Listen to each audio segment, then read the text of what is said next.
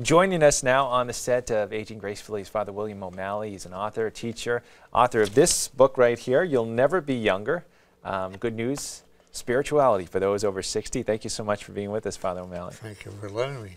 Is that one of the keys to aging gracefully, is having a good attitude? Oh, it's absolutely essential, because if you get up in the morning expecting it to be lousy, it's amazing how lousy it's going to be. And if you say, well, I'll wait and see, you're going to be surprised all the time. Somebody's going to say, hi, you look terrific. Even if you don't look terrific, it feels good. I mean, in my case, I can't look terrific. So I'm ready for, if they don't go, then I really feel terrific. I'm starting the day fine. In spirituality, over 60, I know we've talked about this during the course of this series too, but when do you start planning for your spirituality in retirement? Is there some ongoing lifelong process? Or I don't think many people do. Yeah. And I think I think it's a terrific idea. I think it's like adolescents. Now, adolescents are getting prepared to face that seismic change from the time they're 8 or 9, and nobody seems to be able to. I would think a parish could do that. To help people when they start getting in their 50s, to start thinking about the fact that we have not here a lasting city, that sooner or later you've got to pull it all together. And it's wonderful if you can pull it all together and say, hey, I didn't do a bad job at all. And I think there's so many people, see, being Irish, I know everything is bleaker than it could possibly be. I know that too. So it's good, especially for Irish people, to say, wait a minute.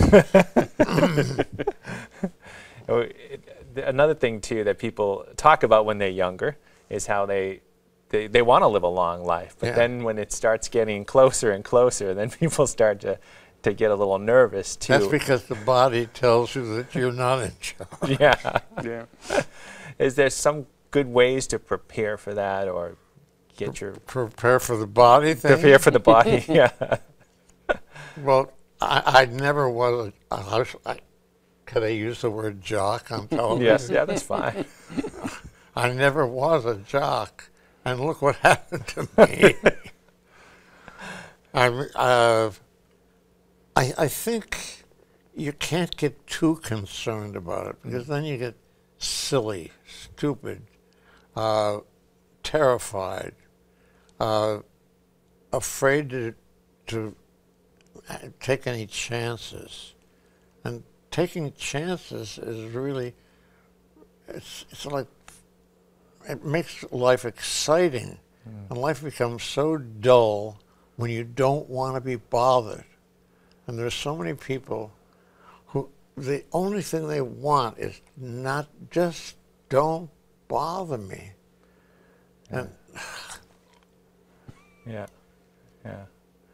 And when we talked about spiritual plan, and you know, when we talk about getting older too, and the aches and pains that come along with that too, how do you sort of use that spiritual plan to sort of get through those aches and pains of aging and sort of get your focus on the right path? Do you want a simple answer? Sure.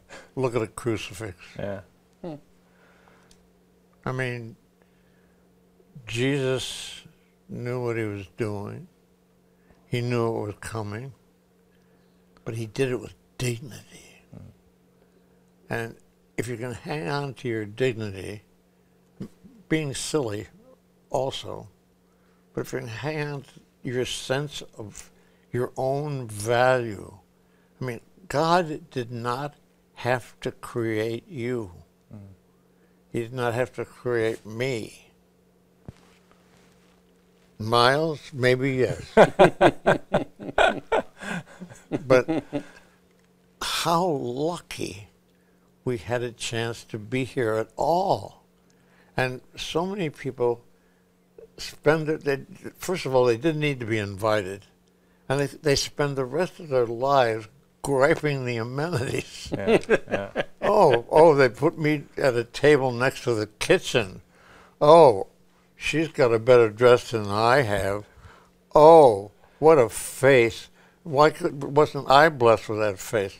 You know, I've got a face like the Burma Road with all the tire tracks that are going both directions. But I got a face. Mm-hmm. I'm so lucky, and I'm so lucky to be a priest. I'm so lucky that I've been typing all my life, and I've taught about 5,000 kids. Can you imagine anything, a greater privilege than have 5,000 minds when you can screw them up and make them see how fantastic it is to be puzzled. How awful it would be if everything was routine every single day, like having the same meal every day, meeting the same people every day, when all of a sudden somebody new comes along and it's like something blossoming. Am I being poetic? Yes. Wow. See that? You surprise even yourself. What blossoms for you now that you're older, Bill? Getting up in the morning. It is. It really is. When I wake up in the morning, I say thanks. It's the first thing I say. Yeah. Because I didn't have to wake up.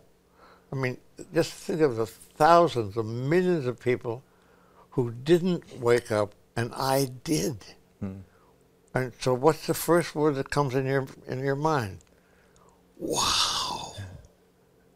And life, I think, really is if you know how to handle it, if you know how gifted you are, every day it's wow. Yeah. That's a great way to end this segment. We're going to come back with more with you in just a little bit. You're not going to punch me around or anything like that. We're going to be